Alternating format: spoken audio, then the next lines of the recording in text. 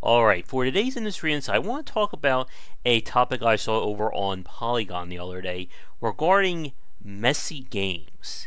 This was written essentially as a response to people ignoring or outright just refusing to play games that came out with a few blemishes or problems on them. And the article talked about kind of how video games can be related to TV and film, and the author also went into discussions regarding Mass Effect Andromeda and the problems that it had during launch, and what kind of led to the eventual downfall of that game in terms of post-release support. However, the idea of calling games messy as a way of, I guess, softening the blow, or I'm not even quite sure how to put it, more or less, man, this is a tough one, but more or less trying to, I guess, downplay the problems of the game, I have a few issues with. And there's two key parts I want to talk about from the article. And if you didn't read it, it will be listed in the description below. But the first part that the author talked about was the idea of comparing video games to film and TV. Now, this is a common and very popular analog when it comes to the game industry, because just like as there are a very wide variety of game studios, there are of course a very wide variety of TV shows and film. We have on one end of the spectrum, the multi-million-dollar AAA blockbusters, and then we have the independent side, and it's the same over here. We have studios that are made up of hundreds of employees spread across multiple continents, and millions of dollars of technology and work go into them. And then we have games made by like 2 or 3 people in their home office during their part-time hours. And what the author talked about was how even though we have that wide berth, there are still people who enjoy, I guess, quote-unquote, the C-list or D-list movies. The Sci-Fi Channel stuff, the cheesy movies, things that you knew or you just know were never meant to be this massive blockbuster. No one working on this is going to be winning an Emmy or an Oscar anytime soon. Unfortunately, I don't think this works when it comes to the game industry. And the reason is twofold. First, when it comes to TV and film, there's essentially two halves to any production. You have the actors and actresses on screen, and of course you have the behind the scenes, the writing, the cinematography, the score, the direction, and whatnot. And in many cases, if one half of the equation isn't working properly or is worse than the other, sometimes the other half can bring it up or make it watchable. A major part of course, cheesy movies is watching actors and actresses give it their all, or having someone with such a unique personality, or just bringing like that certain special touch to the film. Actors like Bruce Campbell, Robert Englund, and pretty much you can insert a lot of the big name horror movie stars of the 80s here. But the point is, even if the movie itself is cheesy and the special effects suck, the actors and the actresses can sometimes elevate it. And on the flip side, you can have a movie that has amazing music, beautiful cinematography, and a fantastic story, but maybe the actors and the actresses aren't the best for those roles. But in this case, the movie's technical side kind of carries it through. Now, with that said, though, that doesn't work when it comes to video games. You're never going to hear someone say, I hate the gameplay and the story, but those models are just so well defined that it makes it all worth it. And when it comes to video games, we don't have that buffer because a video game is an experience that we have to sit through. We're not just, turning our minds off, sitting in front of the TV and watching Sharknado or anything like that. When a game has massive issues and problems, we have to wade through that. Be it, models that don't look right, gameplay that's bugged or simply doesn't work, or even just technical issues like crashes, freezes, and so on. The point is, we can't turn our brains off to issues in the same way that we can, sit and watch TV at like 2 or 3 o'clock in the morning and hate watch some kind of show. Now, the other point the author talked about is the difference in quality and scope of games. And they compare stuff like Mass Effect Andromeda to Earth Defense Force or Deadly Premonition. And if you've never heard of Earth Defense Force, definitely look that one up because it's a hoot. But this is the other major part and why I have some problems with this article. Now, when it comes to video games, I may not have a first-hand experience in terms of managing budgets, but I am very certain that the amount of time and money that went into Earth Defense Force is considerably less than the amount of time and energy that went into Mass Effect Andromeda. And this has always been one of the major differences between Indie and AAA, or in Earth Defense Force, AA and AAA. That the higher we go, the more weight and the more resources that get put into a product, which also corresponds or represents the amount of quality that we as a consumer expect out of it. We've talked about this before with the idea of what is a AAA game. But the point is, if someone is spending $60 on a game, there is a lot higher expectations compared to buying a $5 game, $3, or even a free-to-play one. And I have a better analogy than film to TV. I see this more along the lines of a food truck versus a 5-star restaurant. Both places are serving food, but one has considerably more resources and options available to them than the other. Now, when I go to a 5-star restaurant, I know I'm going to be paying a lot of money. But with that said, though, I expect my meal to be flawless. Whatever I order, it better be damn good. And of course, I expect food to be, cooked properly, highest grade ingredients, and so on. And of course, if I go there and I have a great time, that's great.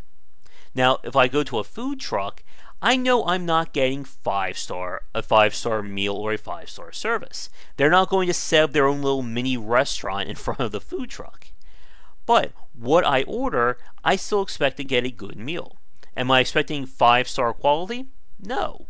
But in the same breath, I expect a certain level of standard. If I'm going to eat at a food truck, I better not get food poisoning or get undercooked meat or anything like that. And when we talk about what is and what isn't a good video game, this is a topic way too big for a single video. But for today's purpose, one of the foundations, in my opinion, of what makes a video game good is, did the developer accomplish what they set out to make? And I know that sounds very simple, but there's a lot that goes into that. If a developer promises me a challenging platformer that's going to test every one of my skills, and I get a game that is basically baby's first platformer, I'm going to be very annoyed. Likewise, if I buy a video game, I go to load it up and the entire thing doesn't work, I'm going to be equally annoyed. The point is, what the developer promises has to be what I'm getting. And this is why this argument of messy games doesn't work, especially in Mass Effect Andromeda. Now, I didn't play the game and I don't have first-hand experience with the series, but I've heard from enough people who have played it who found it very disappointing in production values, the story in some aspects, and of course just the overall package. Now, there's a lot that goes in unpacking what happened with it that we're not going to get into today. But whatever the case may be, what was promised was not delivered. Now, this may be surprising for a lot of you who are longtime fans, because I have played a huge variety of indie games of varying states of quality and completion. But I wouldn't call any one of those games messy, because it just seems like a shield to deflect criticism and say, oh, you can't complain about this game, it's a messy game, or we need to look beyond the problems. And while that is fair to a certain point, when it comes to the independent space, I have seen some of the most unique games I have ever played. Now, they may not be completely polished and refined, but they still held to a certain standard.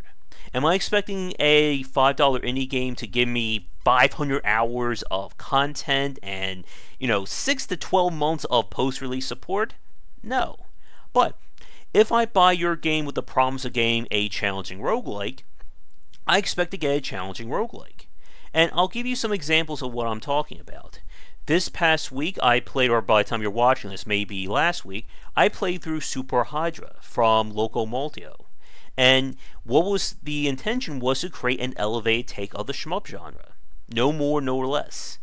And I played through that, and it was great. Everything in the game was on point. And to me, this was a success.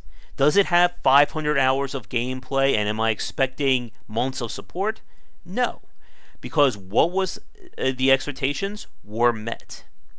Now, with that said, though, the challenge and why there's a lot of this argument is about what happens when games aren't 100% perfect. And this is where we run to that issue of what I just said. Did the developer do what they promised? And if they didn't, where was that problem, essentially? And I'll give you another example of this. The game Hinterland that I did a Dissecting Design on. It may be one of my favorite games I've ever played, but it's also a game that I can't recommend due to those problems. Now, this wouldn't be a case of a messy game. Whatever they wanted to put into it, they did. The problems came with what in terms of delivery. In this case, it was ARPG and city building design that didn't really match the expectations. And there are plenty of examples of games that have failed to meet those expectations, be them from early access, Kickstarter, or even just a straight up AAA game that underperformed.